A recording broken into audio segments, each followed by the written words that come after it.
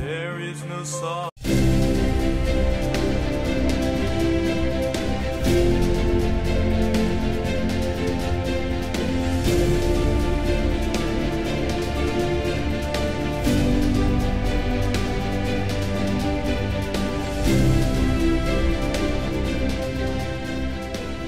Be inspired on Liberty Radio.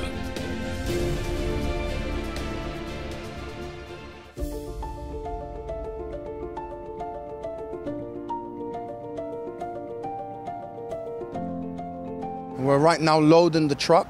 3 days ago, we were together with all the volunteers. We were packing, wrapping, and it was really nice. We know that this is the 5th time we are sending non-perishable food items to the Ukraine. But we made a decision some time ago that until the conflict there ends, we will do everything we can to keep helping. Things are not easy here in the UK, things are tough, but our members always want to help. The pastors themselves, the pastors' wives also help, the assistants, and we'll continue to do so until it is necessary.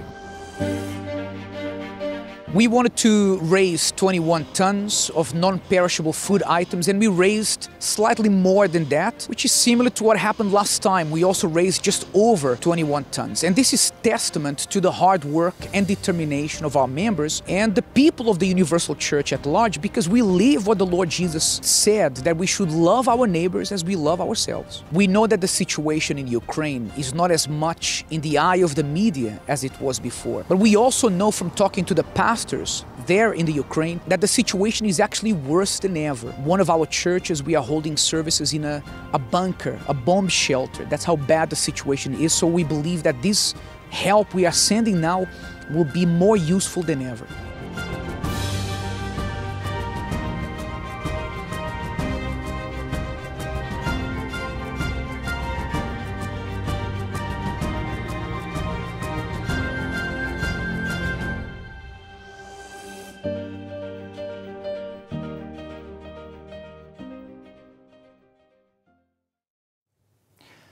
Good morning, everyone. We are starting our program, Be Inspired.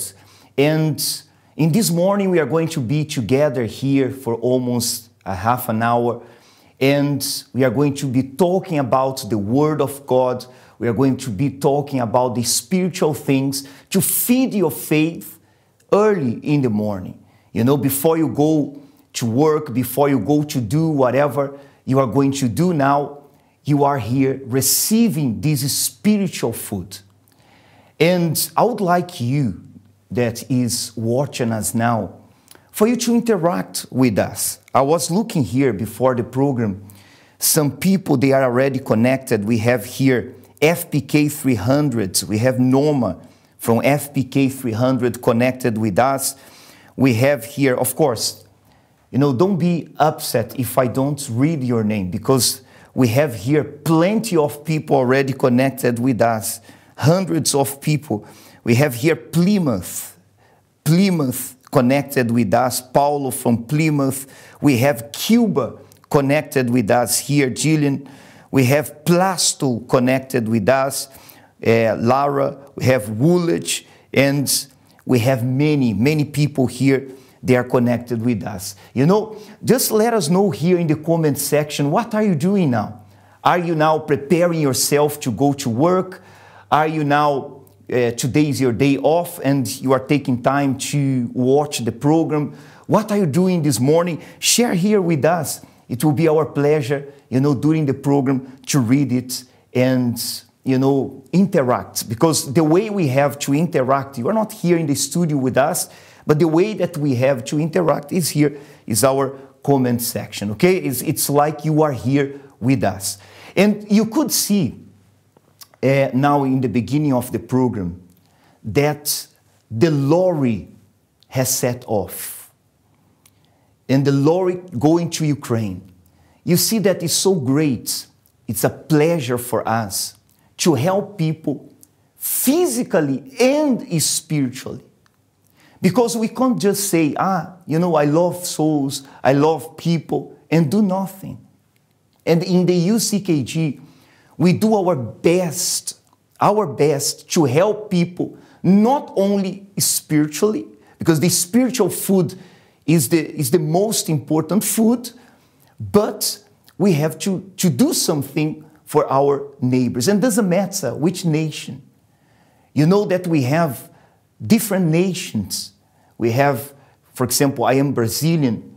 We have people from France. We have here people from Spain. We have people from Portugal. We have people, we have people from different areas in different nations in the world, different countries in the world. But for God, we are one. There is no nation. There is no, nationality. In heaven, there will not be nationality. And whatever we can do, we do. And it was a pleasure for us. We were amazed yesterday when the lorry set off going towards Ukraine to help those who are in need now, as they are in war now there. They have no food, the proper food, they're struggling with so many things. What's for us here is so simple. For them there, it's very difficult to reach or very difficult to have it. And in the world full of selfishness, we can do something. God counts on us. All those who serve Him, all those who have this cheerful heart given by God to help those who are in need. And we can do it thousands of times. And we will never get tired of helping and giving support to those who need. And now, I would like to play for you a testimony. Let's go for a testimony. And I would like you to pay close attention to this testimony, because always we can take away something from a testimony. And then right after the testimony, we are going to be back talking to you something really interesting. By the way, let everyone in your branch knows that we are live now here in the Be Inspired. Send a message. Ask them to tune in with us, because I have no doubt, starting the day, being fed by the Word of God, starting the day, receiving the Word of God, this is the best we can do. Let's go for this testimony, and we're going to be back right after. Faith has helped me a lot to transform almost all aspects of my life, of my personality, to overcome lots of troubles and situations in my life. Thanks to faith, supernatural faith. When I grew up, because we were so many, we were 12, 6 boys and 6 girls, we were quite good together, to the brothers and sisters.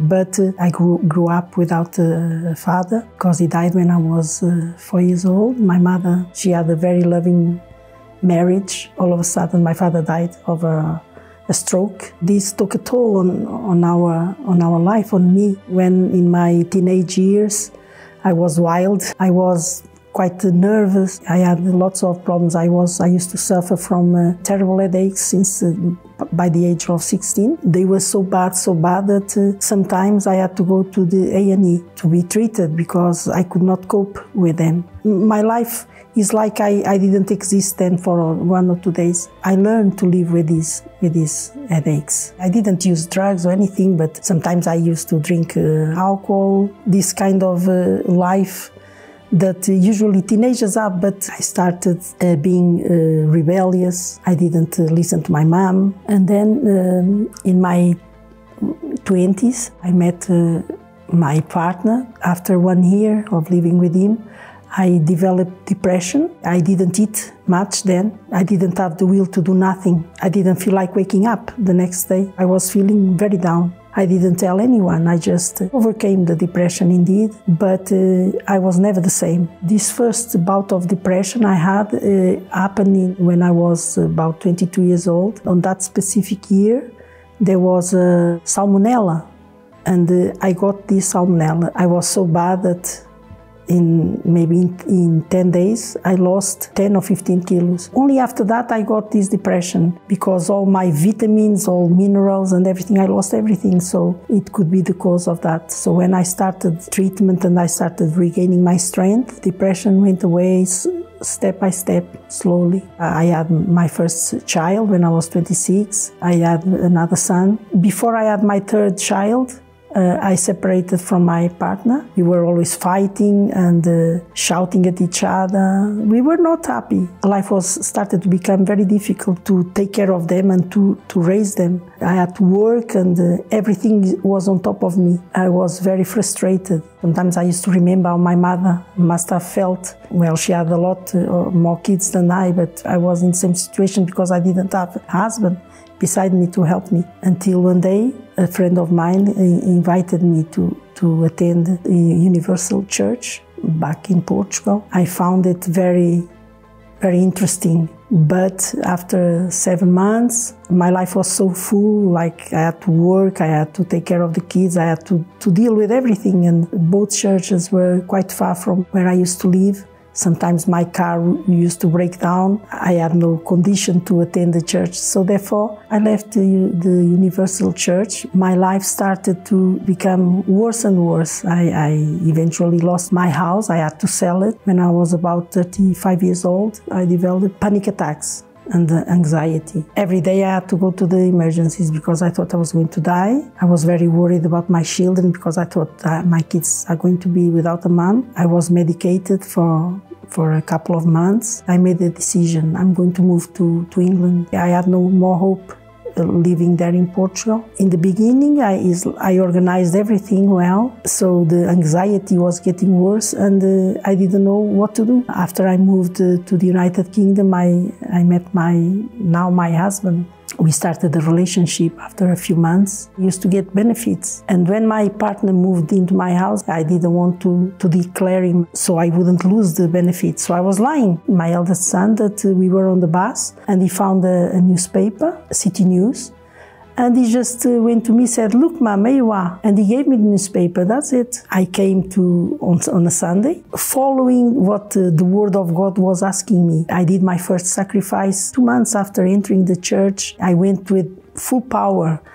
That's when I decided to give up on lies, because I understood that if I wanted to serve the truth, which is God, then I had to tell the truth. I gave my all on that sacrifice. And since that day, my life has never been the same. I received the Holy Spirit. The Lord showed Himself to me, and it was amazing. Today, my life is completely transformed. I was living with my partner, but then I understood that I had to pursue our wedding. Then he started seeing changes in me, and I invited once or twice. My husband started attending the churches. Today, a wonderful man of God. We are not rich, but we miss nothing. Everything we want, we have. We used to ask money from other people. Today, we lend. Panic attacks, they vanished. I don't know what depression is anymore. I have peace, even though I face sometimes troubles. This peace is unbelievable, doesn't let me give up. Before I used to enter the hospitals through the A&E, but today God blessed me with a wonderful profession. I am an interpreter, and I enter through the main door, and I help those who are sick. I pray for them. I go there with a mission. It's beautiful, all because of the Holy Spirit. The Spirit of the Lord.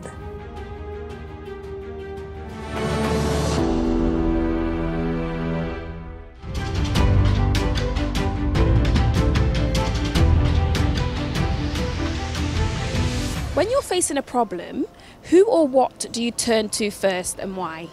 I feel like I'd normally go to my friends. They probably go through similar situations, so they can give like relatable advice. For me personally, I'd probably say family. Family is just the one that you go to because they're the closest. I usually turn to myself. The reason why I'll say that is because when I was younger, I kind of went through a lot of things and I felt like no one was there. So I had to do everything by myself. So now it's just like at a place where I'm just like, let me do it myself. If it doesn't work, then I might ask for help, but I like to do everything by myself first. Friends first. because I wouldn't want my family to worry. Usually because that's my support group.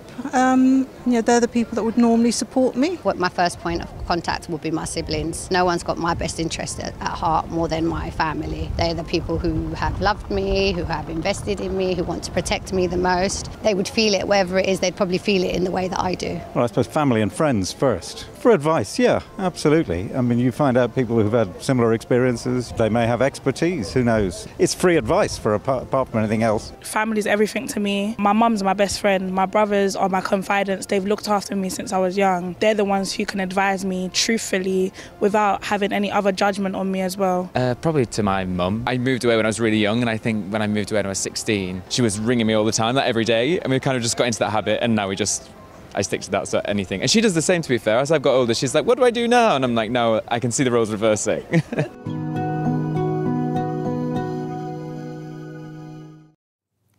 Well, very interesting, the street interviews. We had a question for people on the streets. The question is here.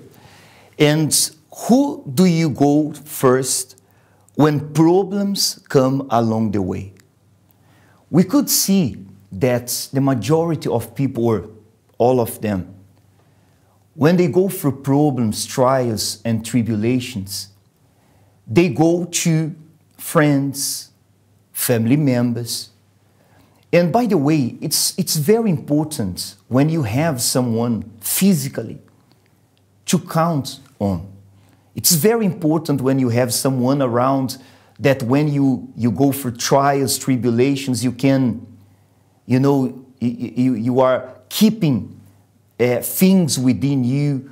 You are emotionally affected, mentally affected, and you have someone who you can talk to. But who should be, the person that you go first?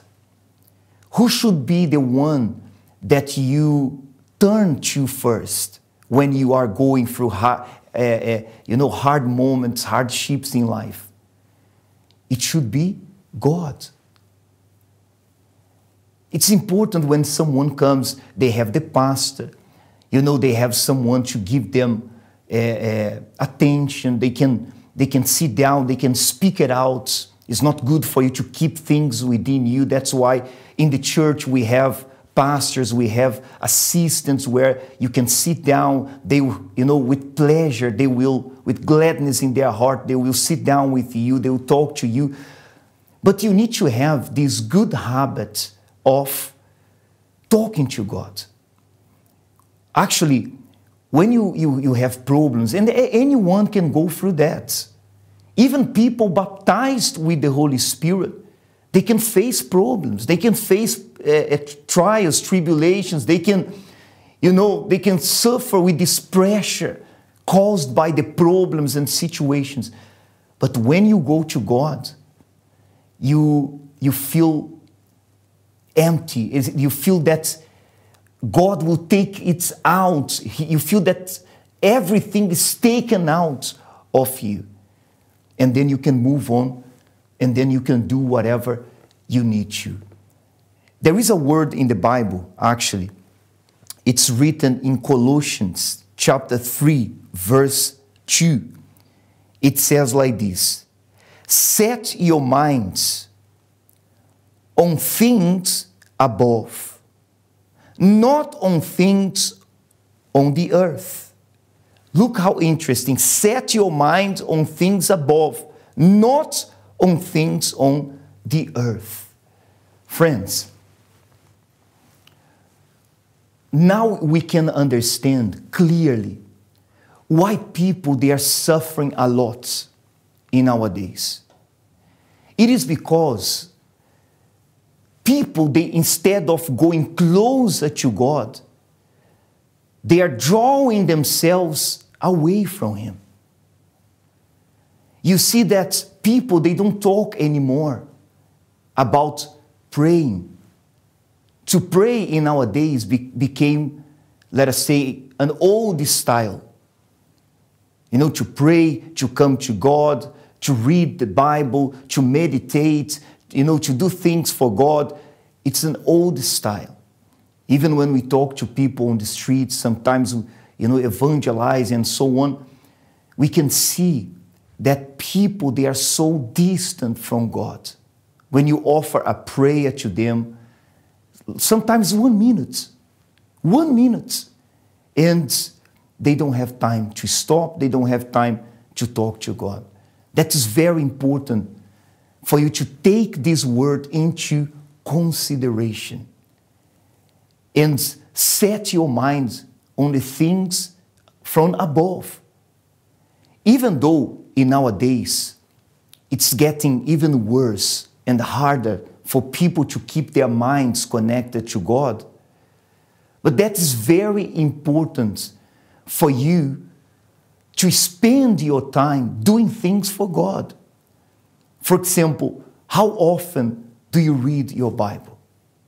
How often do you take time to pray, to talk to the only one who can give you strength? How much time do you spend talking to God?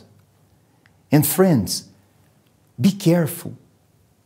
Because in nowadays, technology is something good. You know why? This program here, now, you are watching this program because we have internet here.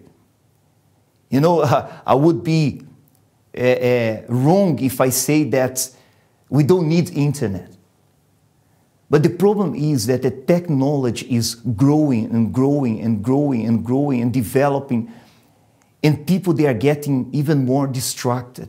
Sometimes people, they get 2 hours in their phone, scrolling up and seeing sometimes nothing, just spending time there or wasting time there, and they don't talk to God anymore.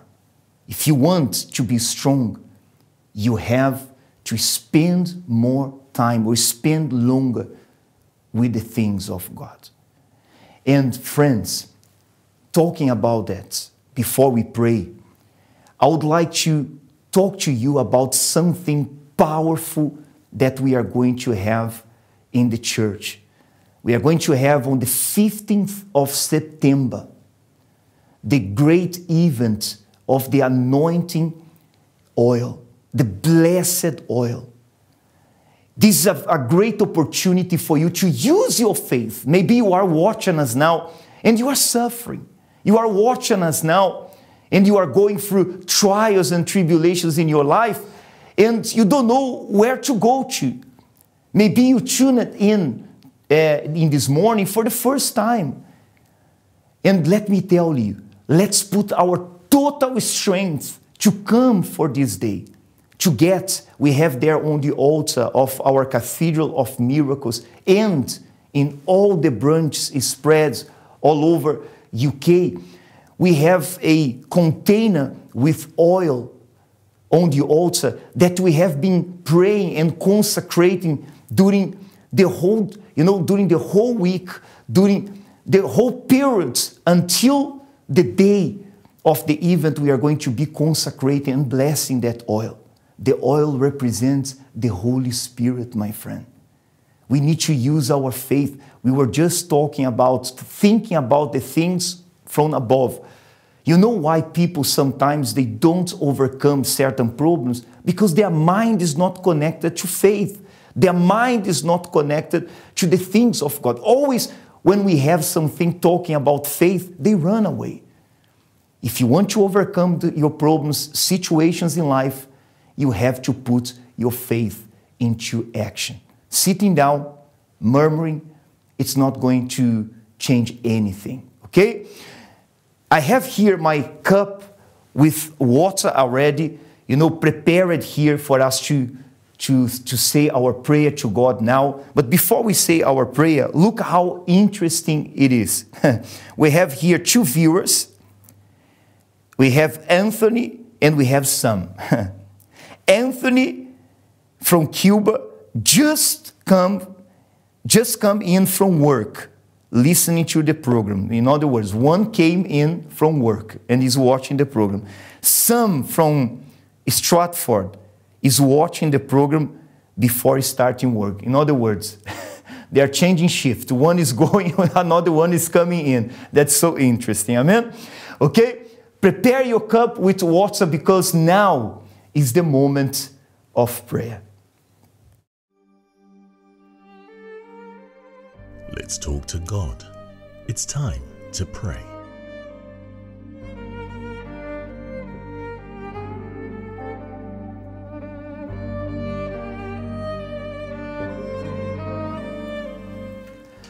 My lords, this is a pleasure for us to be here in this morning, sharing the word with those who are with us here. People that sometimes every morning they don't miss any program. They are here, some of them going to work, some of them coming in from work, but they are always connected with us and receiving the spiritual food.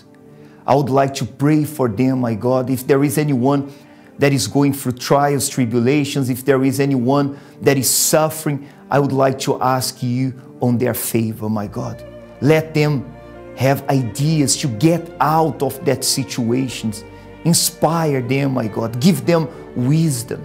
Give them knowledge, the knowledge that they need to get out of this situation.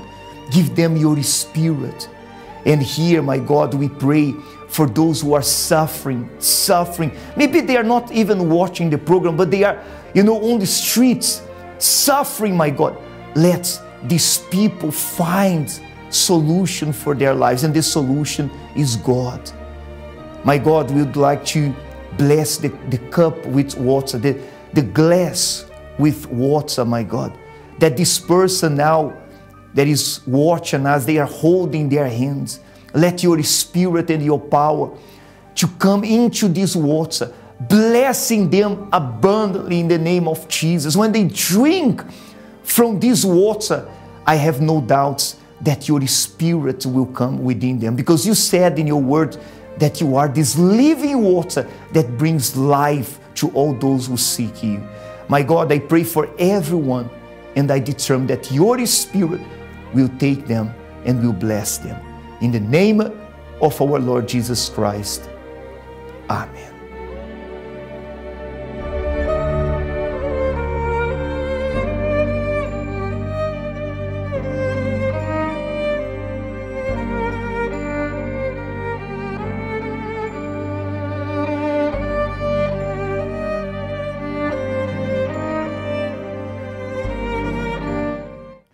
Well, I have no doubts you have been blessed through this prayer. Your day is going to be a blessing. Before we finish the program, let's go for the thought of the day. Let us see what is the thought of the day for today. Let us see. And now, the thought of the day. Well, the thought of the day is: in times of trials and tribulations, make God your best friend. Friends, you will never regret if in the times of trials and tribulations, you put God as the first one who you are going to turn to. There are people that in the times of trials and tribulations, they do so many things. They run left, right, and center, but they don't remember that God is right there for them. Okay? Keep this in your mind and always do that. You will never, ever regret. Friends, it was our pleasure to be here in this morning with you. Tomorrow, we are going to be here together again in the same faith. Tune in. Make sure that every day you are going to be here with us, not physically, but in spirit we are connected, okay? I'll leave you with this, this advert talking about Wednesday. Today is Wednesday, and Wednesday is the day for us to come to the house of God and feed ourselves with the Word of God. Let's go, for this advert, and I'll leave you with this advert, and I wish you all a very blessed day.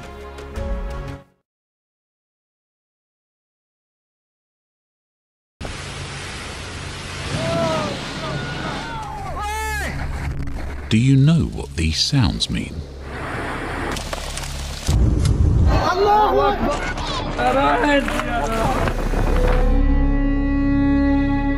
They are the warning cry of creation.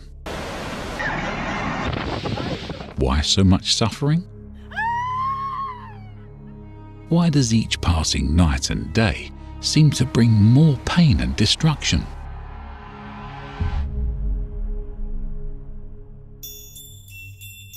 Human error, listening to the voice of lies, has subjected the world to vanity and separated man from God.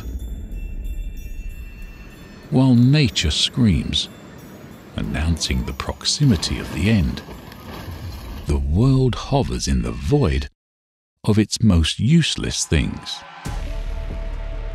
guided by lies, giving value to appearance. Which is the best propaganda? The truth agonizes. When lies are planted, the harvest is destruction. The world is collapsing. The groans are not just in nature.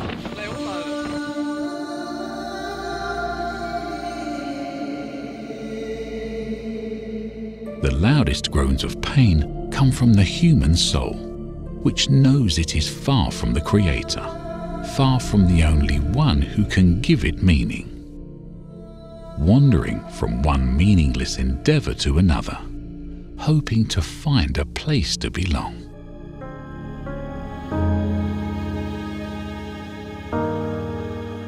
God placed eternity into a man's soul. The soul knows its place. And when it finds itself so far from where it should be, the agony is indescribable. Waves of pain. All creation groans. The world groans as the time for the last chapter of this earth is approaching. Far from God, the soul groans, knowing that the end is coming. An eternity of terror. And God's children also groan, because they still have to endure this world for a while longer, until they finally reunite with their Creator. And the pain increases, coming closer and closer, like the previous wave. Labor pains announcing the arrival of the child. That is good news for those who have already achieved salvation. However, it is despair for those who still do not know where their soul will go.